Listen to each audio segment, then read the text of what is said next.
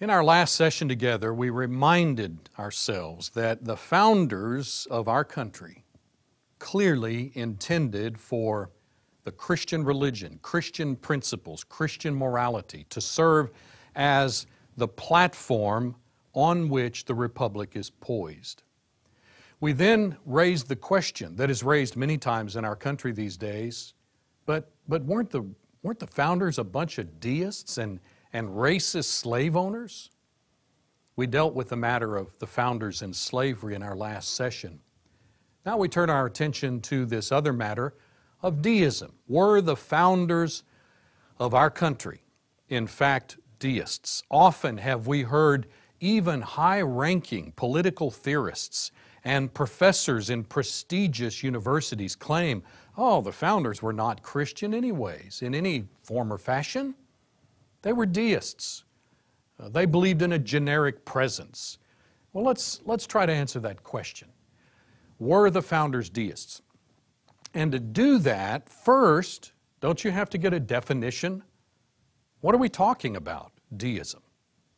So if you go to a standard dictionary these days, like for instance the American Heritage Dictionary, here is the definition of deism: the belief based solely on reason in a God who created the universe and then abandoned it, assuming no control over life, exerting no influence on natural phenomena, and giving no supernatural revelation.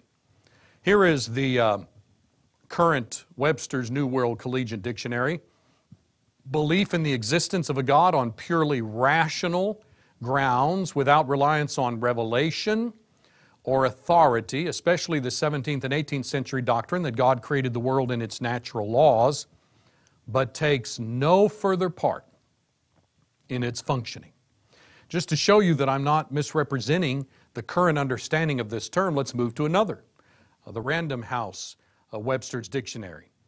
A belief in the existence of a God on the evidence of reason and nature only, with rejection of supernatural revelation, distinguished from theism, and a secondary definition, belief in a God who created the world, but has since remained indifferent to it. Here's yet another current English dictionary. Rational belief in God, a belief in God based on reason rather than revelation, and involving the view that God has set the universe in motion, but does not interfere with how it runs. Yet another, Cambridge. The belief in a single God who does not act to influence events and whose existence has no connection with religions, religious buildings, or religious books, etc. You know, I'm amazed in looking at a current definition of deism, because if that is what we mean when we say the founders were deists, then I stand before you and confidently affirm none of the founders were deists. Now that's a big claim. How can I prove that? Especially going up against all these highfalutin authorities that insist that the founders were deists. Well, rather than giving you my opinion or simply making assertions without evidence, let's go back and see what the founders themselves said. And then you can answer the question whether you want to believe the founders themselves or whether you want to believe political theorists and educators in the last 50 years and what they claim the founders believed. Take, for example, John Quincy Adams, who was the son of the quintessential founder, John Adams, who served as first vice president, second president, involved in many other ways. You know, his oldest son, John Quincy, he literally took under his arm and walked him through the founding of our country. John Quincy himself had a distinguished career during the founding era, not only as our sixth president, but he served in both the U.S. House, the U.S. Senate, served as an ambassador to a number of different countries in behalf of the United States. He was there at the founding. And yet in a speech, a July 4th speech that he was invited to deliver some years after the founding, in fact, 1821, this was to be delivered to the city of Washington. In that, he did a tremendous job of summarizing for us the religious and philosophical complexion of the founders. Here's what he said. From the day of the Declaration, the people of the North American Union and of its constituent states were associated bodies of civilized men and Christians in a state of nature but not of anarchy. They were bound by the laws of God, which they all, and by the laws of the gospel, which they nearly all acknowledged as the rules of their conduct. So, here is one of the founders, one at the very beginning of our nation, who says, you know, when you look back at the Declaration in the beginning of our country, it is clear that when you look at all of our founders, every one of them believed in God. He was talking about the God of the Bible. And, notice this, nearly all of the founders, that's the vast majority of them, believed in the gospel, that is, Christianity. So notice, there was not an atheist among the founders. They all believed in God. They all believed in the God of the Bible. And most all of them believed in Christianity. So that really settles the question.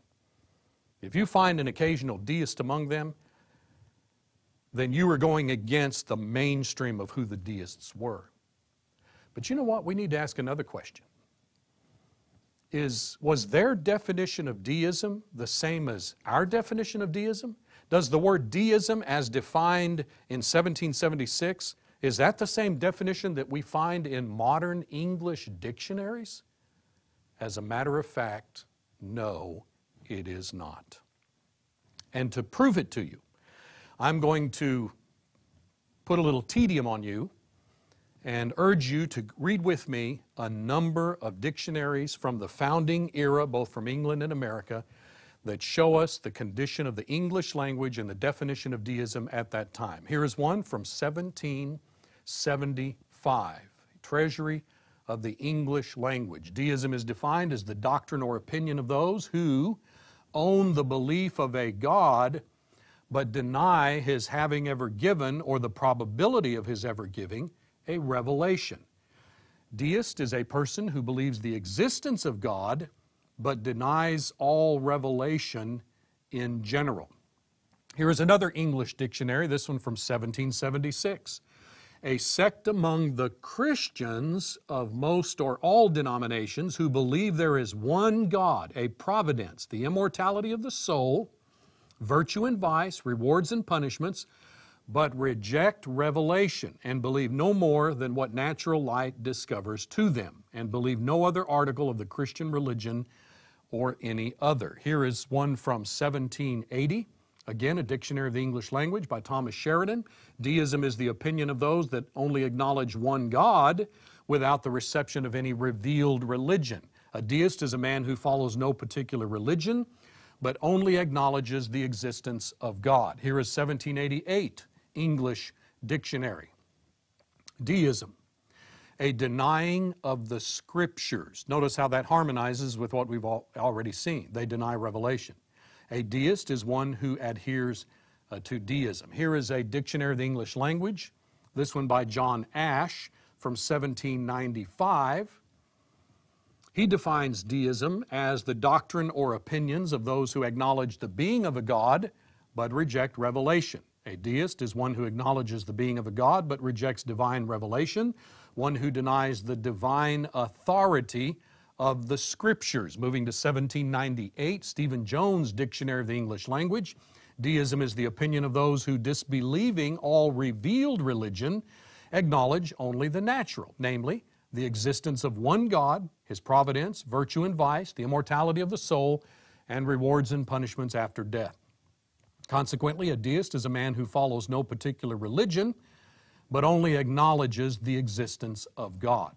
Moving to Johnson's dictionary, moving into the 19th century, 1820, the English language was still defining deism the same way, the opinion of those who acknowledge one God but deny revealed religion. Therefore, a deist is one who believes in the existence of God but follows no particular religion. 1822, John Walker's Critical Pronouncing Dictionary. Deism is the belief in one God without the reception of revealed religion, a denial of revelation. Therefore, a deist is a man who follows no particular religion, but only acknowledges God. 1826, another dictionary, this one by two other gentlemen. Deism, the acknowledging of one God but rejecting the Scriptures. A deist, one who follows no particular religion but only acknowledges the existence of God without any other article of faith. 1854, now notice, well out of the founding era, the English language is still defining deism the same way. The doctrine or creed of a deist, belief in the existence of God, coupled with a disbelief of revealed religion. One who believes in the existence of God but disbelieves revealed religion. Well, those are standard English dictionaries, not only from the founding period leading up to it, but then continuing for many years thereafter. But let's go to Noah Webster. Noah Webster was a founder, and he produced a dictionary. So his is clearly a very definitive understanding of the concept of deism and deists from the perspective of the founders themselves. Notice in his dictionary, this is in fact an 1828 edition, well out of the founding era, but nevertheless authored by him. Deism, the doctrine or creed of a deist, the belief or system of religious opinions of those, now notice, who acknowledge the existence of one God but deny revelation. Or deism is the belief in natural religion only, or those truths in doctrine and practice which man is to discover by the light of reason, independent and exclusive of any revelation from God. Hence, deism implies, now notice this, infidelity, or a disbelief in the divine origin of the Scriptures. This founder says, if you're a deist, you're an infidel. He then quotes Patrick Henry, another founder. The view which the rising greatness of our country presents to my eyes is greatly tarnished by the general prevalence of deism, which with me is but another name for vice and depravity. Then Webster defines the term deist. One who believes in the existence of a God but denies revealed religion, but follows the light of nature and reason as his only guides in doctrine and practice, a free thinker. Now, moving all the way into the 20th century, the Webster's dictionary by this time is still defining the term essentially the same. Deism is the doctrine or creed of a deist, the belief or system of those who acknowledge the existence of one God but deny revelation. Deism is the belief in natural religion only, or those truths in doctrine and practice which man is to discover by the light of reason, independent of any revelation from God. Hence, deism implies infidelity, or a disbelief in the divine origin of the Scriptures. Let's back up just a moment to an earlier edition of Webster, 1817. He makes it very succinct in this compiled listing of terms. Deism is a denial of revelation. Therefore, a deist is an infidel or a disbeliever.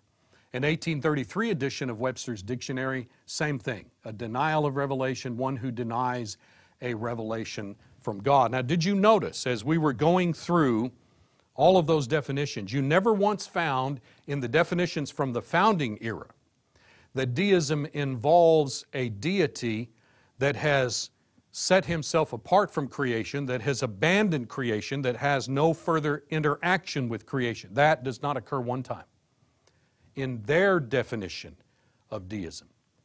So we are forced to conclude the founders defined deism as belief in the one God of the Bible, the Creator, but rejecting direct revelation from Him in the form of Bible inspiration.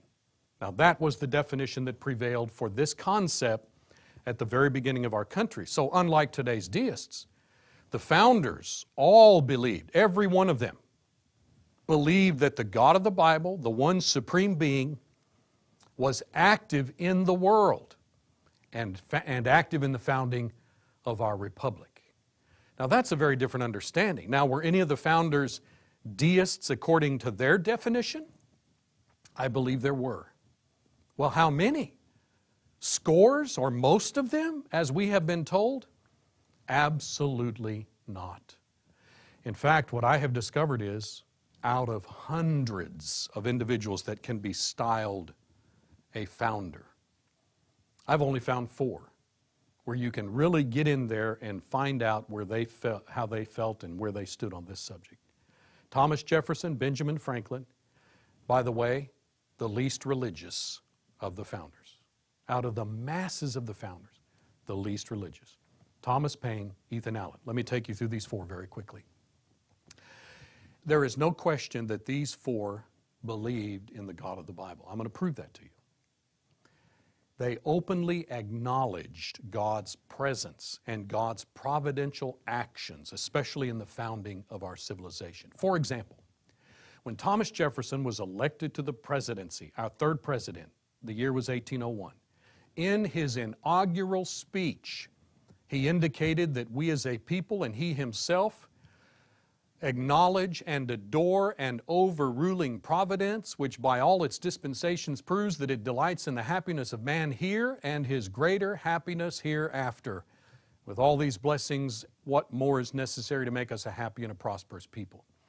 And then he brought his great speech to a close. May that infinite power which rules the destinies of the universe lead our counsels to what is best and give them a favorable issue for your peace and your prosperity. From that one speech alone, it is clear Thomas Jefferson believed that God was involved in the universe and specifically active in assisting presidents and assisting the American governing bodies to function in such a way that peace and prosperity would ensue.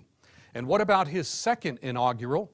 March of 1805, I shall need too the favor of that being in whose hands we are, who led our forefathers as Israel of old from their native land and planted them in a country flowing with all the necessaries and comforts of life. Folks, that proves that Thomas Jefferson believed not only in the God of the Bible, the same God that led Israel out of Egypt into the Promised Land. Thomas Jefferson believed that's the same God that led our forefathers out of England into this land and has provided us with this wonderful environment. Don't tell me that Thomas Jefferson was a deist according to today's definition. He was not. Nor was he a believer in some generic presence, some providence, rather than the personality of the God of the Bible. This one speech made to the whole nation for posterity as president proves that he believed in the God of the Bible. Notice further, in a letter that Thomas Jefferson wrote to Dr. Benjamin Rush in April of 1803, in this letter, Thomas Jefferson indicated his view with regard to Christianity. In fact, he said that people were accusing him of opposing the Christian religion or being very anti-Christian. He says, my views are the result of a life of inquiry and reflection and very different from that anti-Christian system imputed to me by those who know nothing of my opinions. He said, to the corruptions of Christianity, I am indeed opposed, and I am too, aren't you? There are many corruptions of Christianity. But he says, not to the genuine precepts of Jesus himself. I am a Christian in the only sense in which he wished anyone to be, sincerely attached to his doctrines in preference to all others. Now he goes ahead to explain in that letter that he gives an indication somewhat that he's not certain that Jesus Christ claimed to be God in the flesh.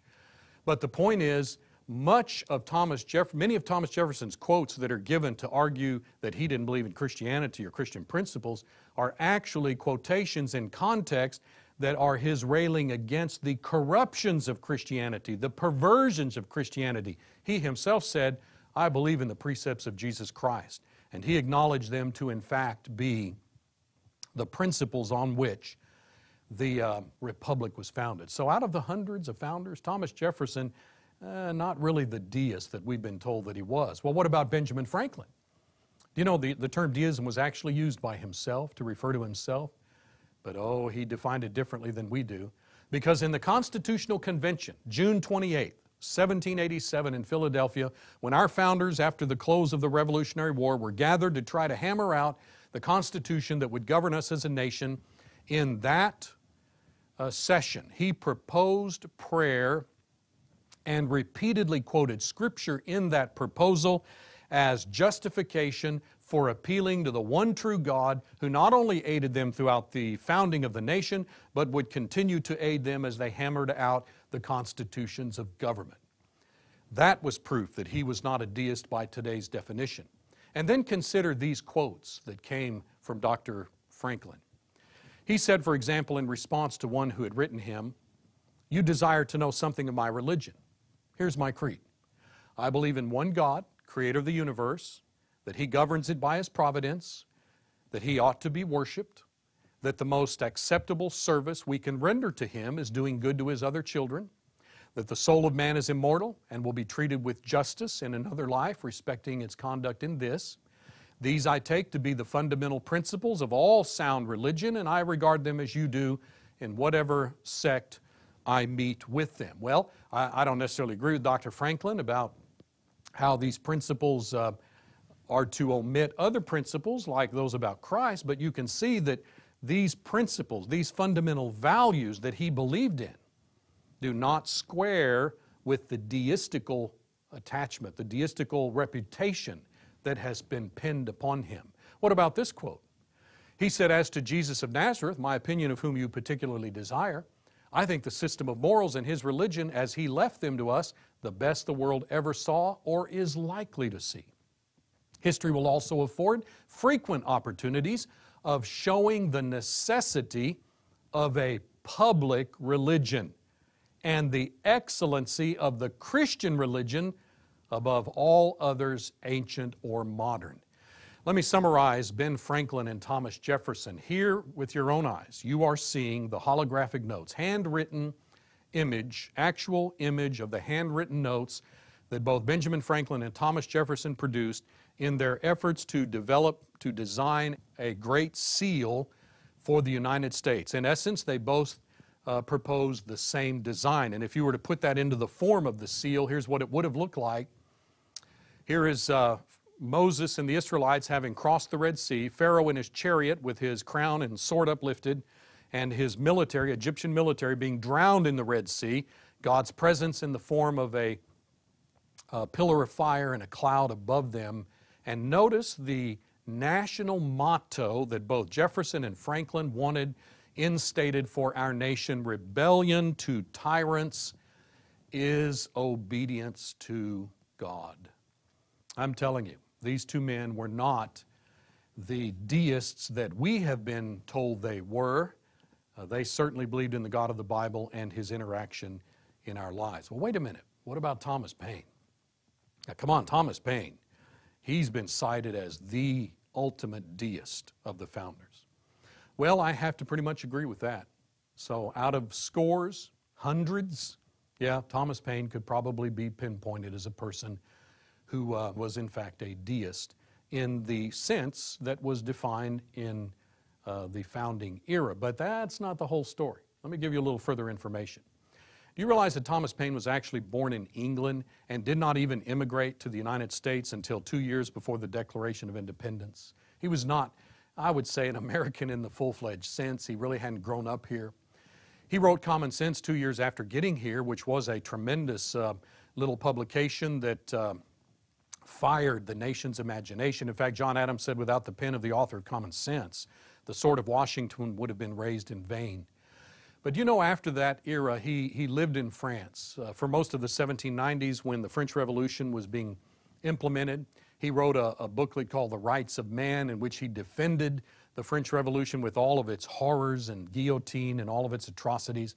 In fact, the French liked him. He was elected to the French National Convention. However, Robespierre did not like him, regarded him as an enemy, and so in 1793 he was arrested and imprisoned in France and then released in 1794. And isn't it interesting that he wrote The Age of Reason and published it in 1794, no doubt writing it partially while he was in prison.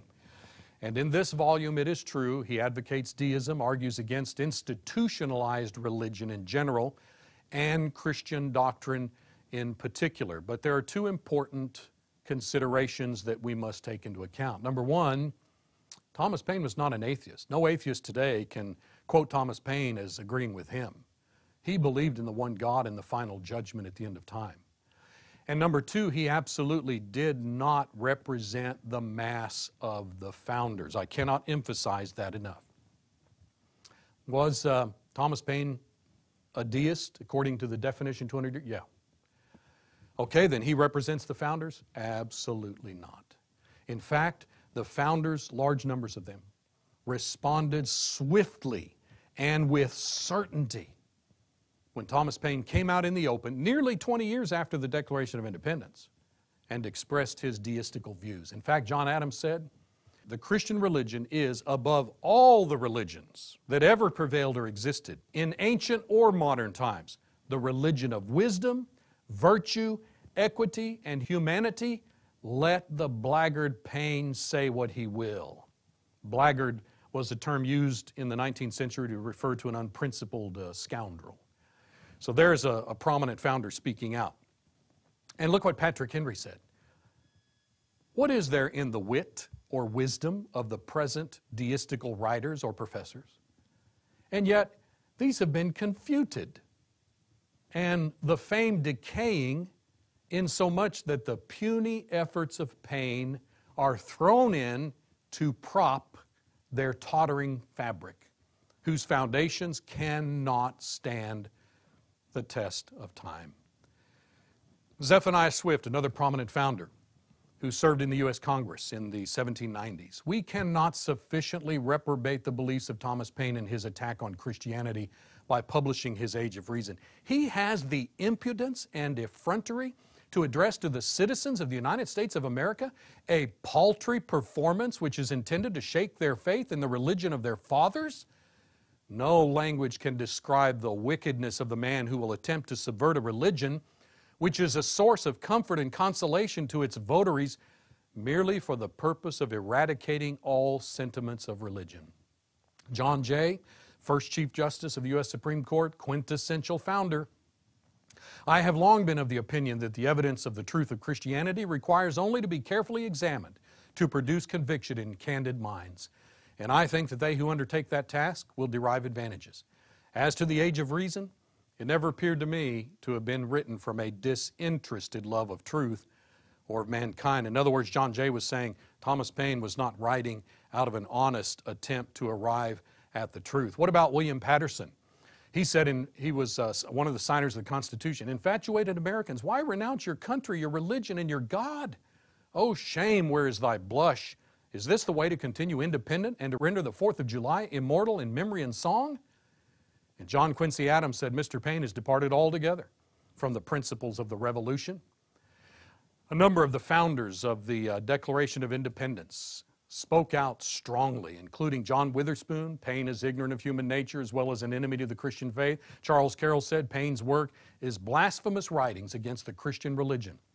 Dr. Benjamin Rush, "The Age of Reason is absurd." Samuel Adams, "When I heard you had turned your mind to a defense of infidelity, I felt myself much astonished and more grieved that you had attempted a measure so injurious to the feelings and so repugnant to the true interest of so great a part of the citizens of the United States." Well, sadly, folks, let me tell you how Thomas Paine ended his life, and there are others that spoke out against him.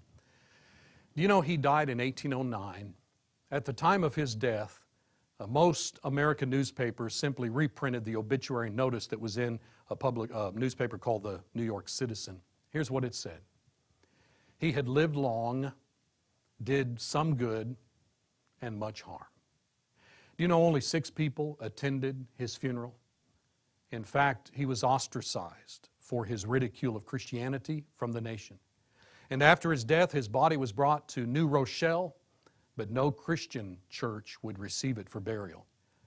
And so his remains were simply buried under a walnut tree on his farm. I'm telling you, Thomas Paine does not represent the founders. Wish we had time to look at one other person, Ethan Allen, but our time is up. He clearly believed in the God of the Bible, although he himself expressed some deistic type views. If there were any others, there weren't very many.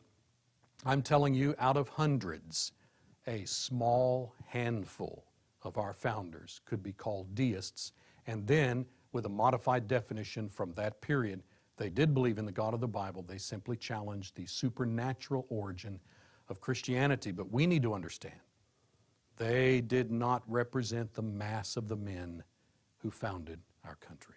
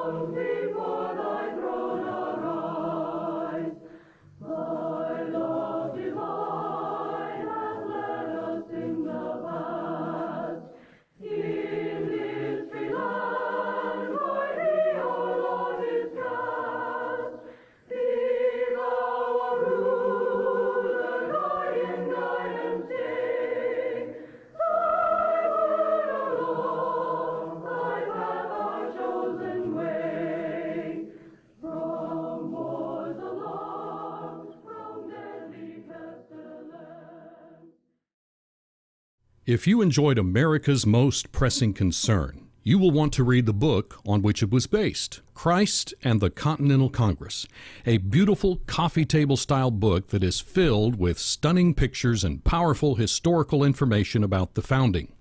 If you would like to have your own copies of the 15 Continental Congress proclamations, the proclamation packet is available that contains all 15 proclamations suitable for framing. You may also be interested in the prequel to America's Most Pressing Concern, The Silencing of God, available in both DVD and book formats. All of these items may be purchased at apologeticspress.org or by calling toll-free 800-234-8558.